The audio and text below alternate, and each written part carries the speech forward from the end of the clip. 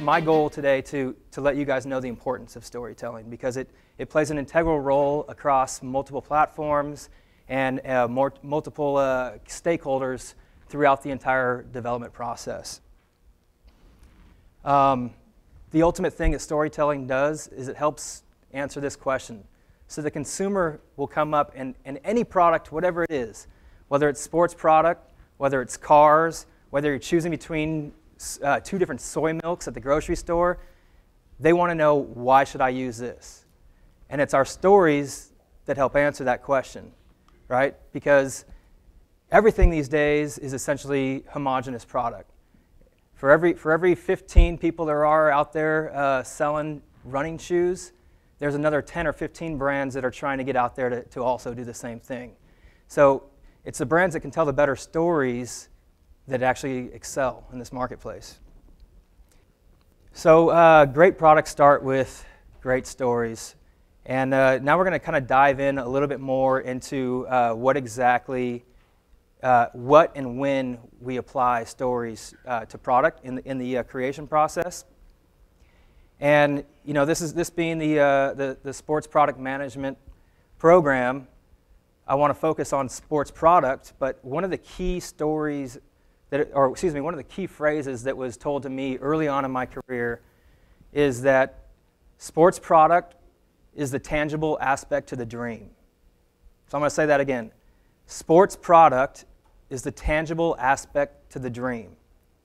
So what that means is sports are selling kids. It's the whole reason that sports marketing exists, right? And that kid looks up to Michael Jordan and wants to be like Mike, right? And he knows that by buying a pair of Michael Jordan shoes, he might be that much closer to reaching that dream. That's the tangible aspect. Whether it's drinking Gatorade, right?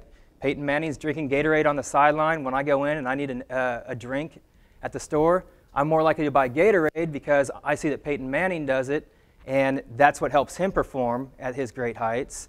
And so it might help me perform at those great heights, right? And then, of course, when it comes down to running footwear for me, you're selling the dream of either being a better runner, depending on who you're speaking to as a consumer, or you're speaking to that high school kid that wants to wear a pair of running shoes just to hang out in and wear as a fashion statement.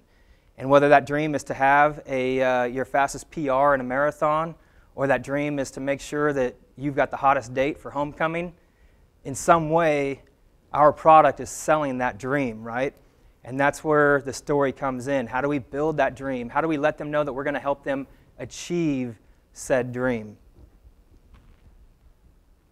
And then another thing that stories do is that it helps set up authenticity, right? It helps make your product authentic, because our consumers these days are incredibly smart. They're intelligent, and they can read a flawed product and a flawed story right away. So if you start with the brief, and when you're talking to the designer and you tell that story from the beginning, it helps make your product that much more authentic.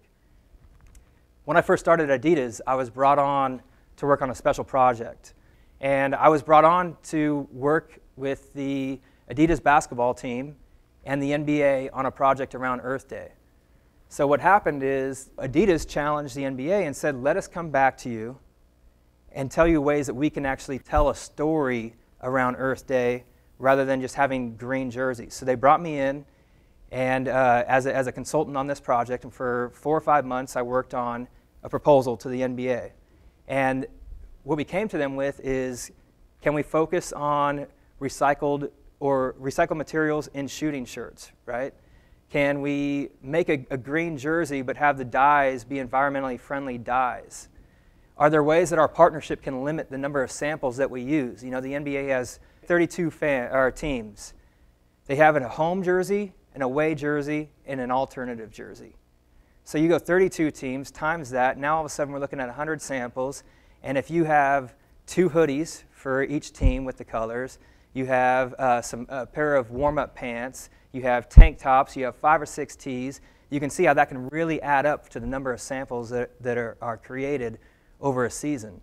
So one of the things we proposed to them was, let us do a handful of those to represent a couple of key teams, but then let us use the others to be digitally. So you can see the New York Knicks sample in hand, and then you can think of in your mind how that might look like as a Cleveland Cavs or an LA Lakers jersey, right? So I made that proposal to them, and it was a hit. They went off, and the NBA and Adidas were both able to be more authentic around Earth Day. But next April, go ahead and check it out. You'll see NBA players wearing recycled shooting shirt jerseys. You'll know that our samples have been cut down by 70% with our partnership.